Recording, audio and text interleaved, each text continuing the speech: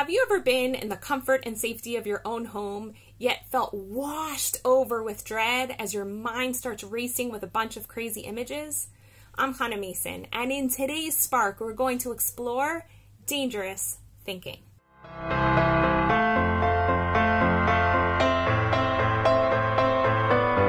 A few years ago, here in Jerusalem, there were a whole series of stabbings that terrorists decided to enact upon the civilians of my city. And to be honest, it wasn't a fun thing to go through, but the hardest thing to go through was what was going on in my own head. So I don't remember exactly when it was, but somewhere around the third or fourth or fifth stabbing, my mind really registered a pattern, and I started to shrink back further and further and further. And I got to the point that I didn't want to leave my house. And I think this happened to a lot of the residents of Jerusalem. And every time I had to go to the market, I just kind of flinched a little bit and held back and my body would get really tight. And that's really problematic, particularly because my neighborhood has so much renovation and so much renewal and a lot of construction going on. And a huge percentage of the construction workers here in my neighborhood are Arab. So every time I walk down my street, I pass by at least 5 to 10 construction workers. And to do that and have all of this crazy stuff going on in my mind just got my heart racing, and my breathing would get really short, and my body would tighten up, and I just didn't want to leave home. And at a certain point, I watched what was happening, and I was like, Hannah, you don't even want to leave your own house. This is crazy. I love being outdoors. Something has to change. So at a certain point, I just drew a line in the sand and decided to create a shift in my thinking. And that's something I really want to talk to you about tomorrow. How do you get out of this panic, fear state so that you can shift into a place where you're out in the world and alive and excited to be in life and just alive, right?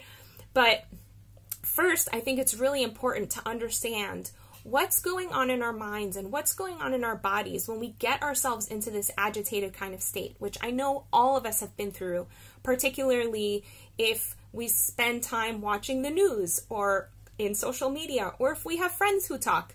And my guess is you have at least 2, if not 3, of those circumstances that apply to you. And I'm going to use myself as an example. So when these stabbings were happening, it wasn't that the third or fourth stabbing got me into a panic state. That's not really so true. How come? Because when the first stabbing happened, it made major news, it was talked about by a lot of people, it was blasted all over social media. So I was exposed to this one event as a story through multiple pieces and in multiple directions.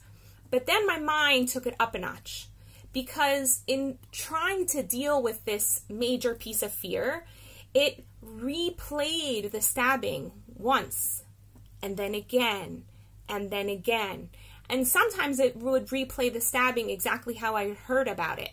But sometimes it would replay the stabbing by making me the protagonist of the story, right? So I'm the person walking down the street and I picture the stabbing happening to me. Or, God forbid, my child, or my husband, or someone else I care about, or people who I know who live in the old city, walking in and out of the old city every single day. And I'm picturing all of this in my mind. Not once, not twice, probably 30, 40, or 100 times. And so by the time we got to the third actual stabbing, my mind had registered dozens, if not hundreds of stabbings. And it started to believe that this event was highly probable. It was very likely that it was going to happen to me, and that I needed to be incredibly guarded and on high alert. So when I'm picturing these images happening, they're not just images. Every single image, just like we say that a picture tells 1,000 words, right? So every image in our mind is just the same. Every image in our mind tells a story, and that story is embedded with a whole bunch of beliefs.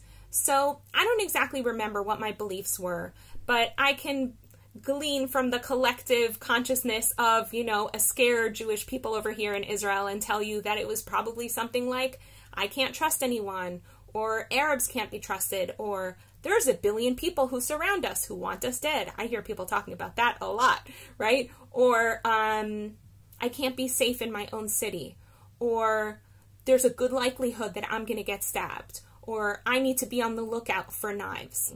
And it's not possible to believe all of those things and walk down my street and pass by the 5 to 10 construction workers I pass by every single day who are building one of the apartment buildings on my street, and not look at them and see, oh, they're Arab, and not have my heart go and my chest get really tight and my everything get tight and just go into panic. But it's not them. It's my beliefs that are making me feel not safe. The interesting thing is I've walked down my street at this point thousands of times, and I've passed by Arabs on my street thousands of times, and not once has anyone done anything mean, said anything mean, or behaved in any way that's anything other than incredibly polite. I've gotten hellos, I've gotten waves, I've gotten offers for help with my groceries, I've gotten excuse me's, or I've just gotten ignored because they're busy doing other things. I don't need to pay attention to some lady walking down the street. But all of the stuff that I feared never actually happened. I was never, ever actually in danger. But my body actually did suffer some health consequences from all of this stuff that I was believing, because our health is deeply affected by stress. And stress is almost always the product of things that we're believing. So the question is, are you walking around with fear or panic or anxiety or stress? It's time to slow down and look at your situation and ask yourself, what are you believing that's making you feel this way? Maybe there's a news story that you're getting caught up in. Write about it. Write what's the story and try to identify what are all the beliefs behind that story. And if you need help from an outsider to give you a little bit of perspective and help you gain clarity on your situation and your fears and your anxieties and what you're panicking or stressed about, I'm here. That's what coaching's for. And as I always say, my coaching is 100% guaranteed because I want to make sure that you have fabulous results. In the meantime, between today, when we've slowed things down, to tomorrow, when we talk about how to get out of that crazy panic place, I wish you a beautiful day. Want to experience more vibrance, clarity, and joy in your life? Book a guaranteed session at hanamason.com/joy.